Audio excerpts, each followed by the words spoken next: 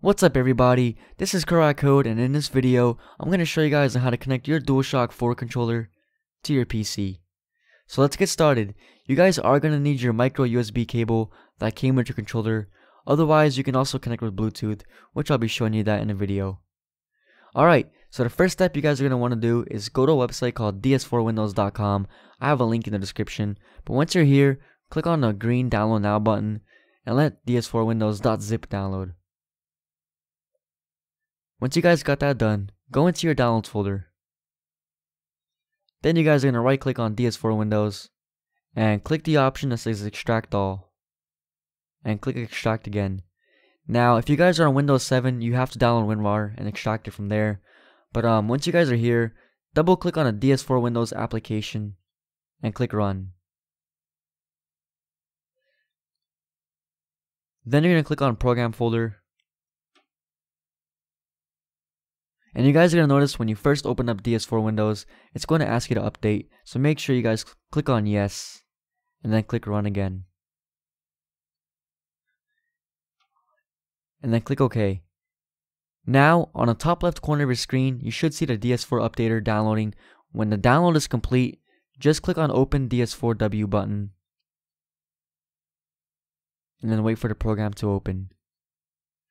Now from here, all you guys gotta do is click on step 1, install the DS4 driver, and then click install again.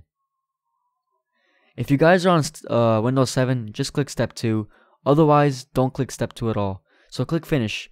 Now you guys are gonna plug in your controller to your PC. And you should see your controller flash orange once. And now you guys are gonna click on the controllers tab. But wait! You guys are going to notice that your controller isn't recognized. This is perfectly normal. All you guys have to do is click stop and close DS4 Windows and launch it again. And you should see your controller is connected. And your controller should be blue now. And that's it. If it doesn't work, make sure you guys use a different cable or a different port. It should connect. But otherwise, only minimize DS4 Windows. Never close it. If you guys are gaming, always leave the DS4 Windows application running until you're done. Alright, so what if you want to connect the controller with Bluetooth? I'm going to show you guys on how to do that, but you guys got to make sure you have a Bluetooth adapter or a Bluetooth driver in your computer. But once you know that you have Bluetooth in your computer, go ahead and open up DS4 Windows again. From here, just click on settings and then click on controller/driver setup.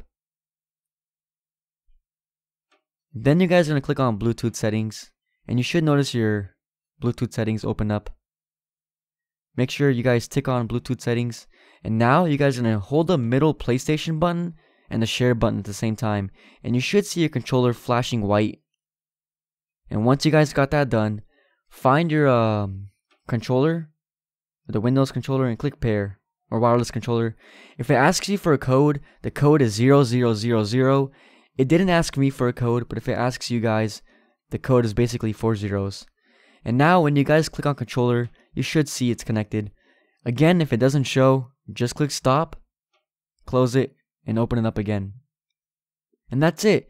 Thank you guys so much for watching. This was CroatCode. Make sure you guys drop a like below, and I'll see you guys next time.